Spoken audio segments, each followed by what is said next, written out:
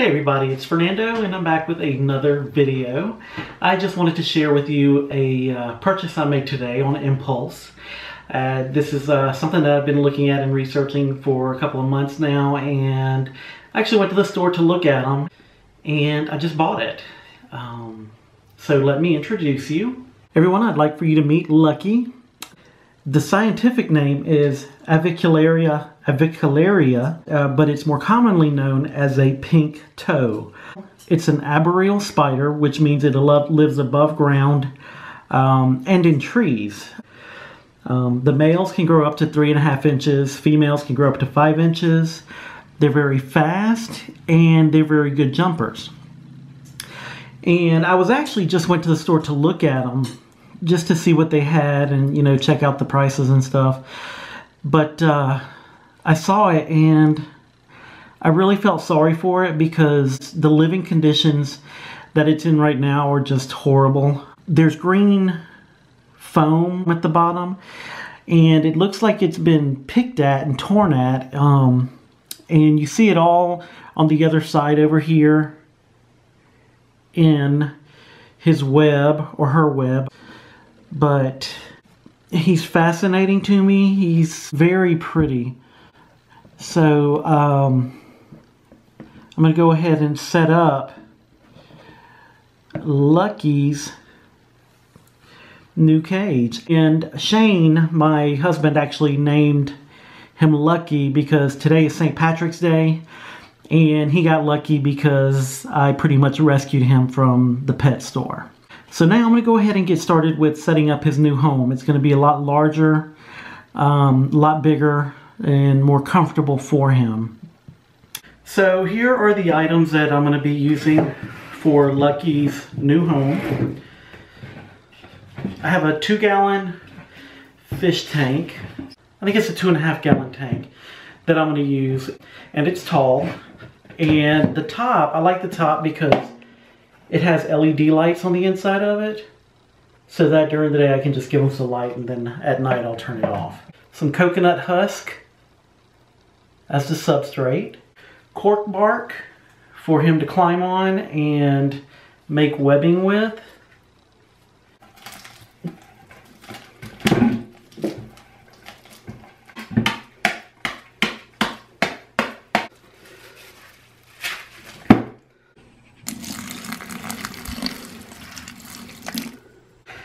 So I'm just mashing up the coconut fiber.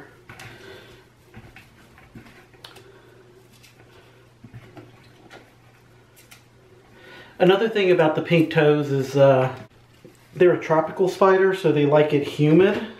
So Lucky's enclosure will need to be sprayed twice, 3 times a week from what I understand. You know, he eats the same thing that my bearded dragon Cloverfield eats, so crickets and dubia roaches. They have similar diets, so that'll be good because I've already got all of that, and I won't have to invest in any food. Today, while I was at the pet store, I was actually at Petco, and there was this little family there. And they were actually looking at the bearded dragons. I overheard them talking to the sales associate at Petco. And from the sounds of it, I could tell they didn't have that much knowledge when it comes to taking care of bearded dragons. Because bearded dragons require a very specific environment to live in. You know, you just can't get it and throw it in a cage and call it a day. So the little girl had picked out her bearded dragon. Well, the dad picks up a heat rock and he asked the associate if that was okay. And she was like, oh yeah, that's perfect. And I had to intervene. I had to jump in and I had to say something because I couldn't let them take that little bearded dragon home without having any real knowledge on how to take care of it. So I explained everything that they needed. And they actually took my advice. The very first thing I told them was that the heat rock they got, that's going to burn his little belly because they sense light from their head. It's almost like an eyeball. Not an eyeball, but anyway. They can detect light and heat from that sensor on top of their head. And, you know, they can't really tell if something's too hot by laying on it. So there's a very good chance that if they got it, that the poor little thing would have burned his little tummy. Therefore, I couldn't believe that the associate there was just going to let him leave with that heat rock.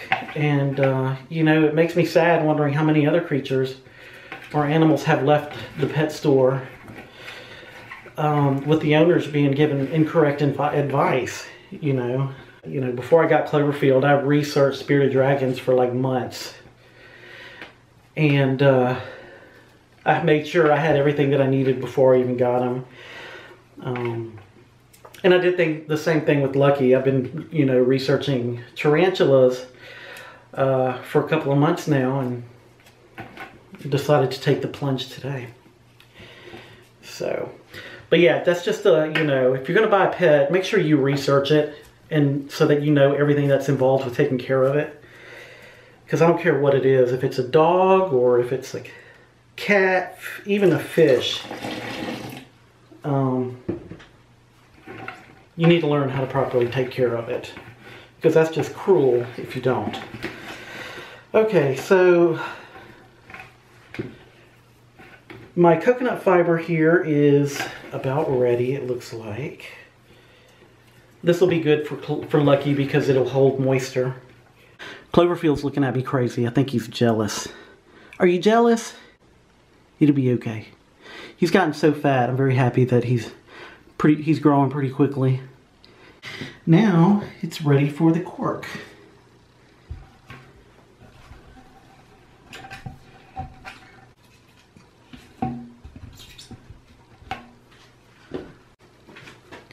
I think that looks good so far.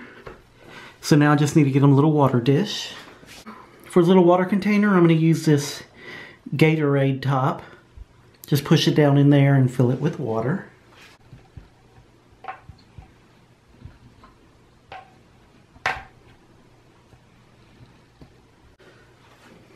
Just going to put a little greenery here.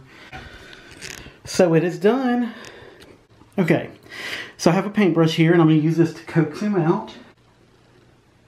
Are you excited about your new home and better living conditions? They're super fast, so I've never handled one of these before, so let's see how this works out. I'm going to take his leaves out here.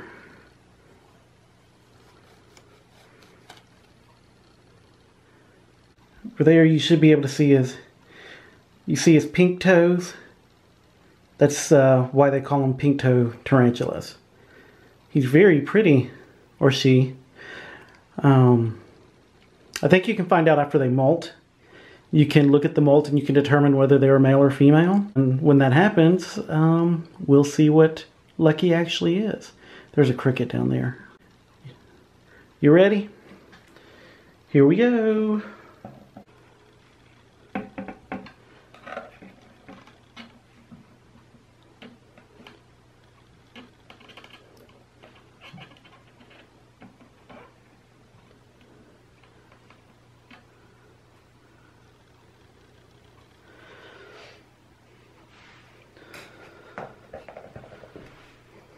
No, no, go back down the other way.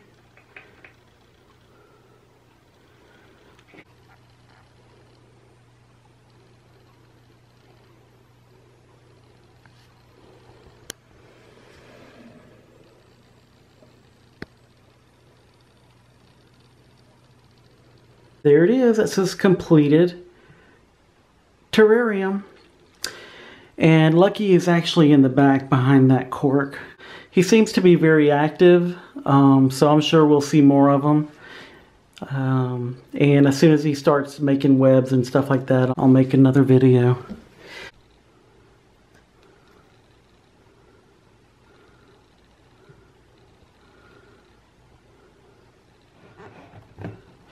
Well, that's all we have today. I want to thank everybody for watching, and I hope you all have a great evening.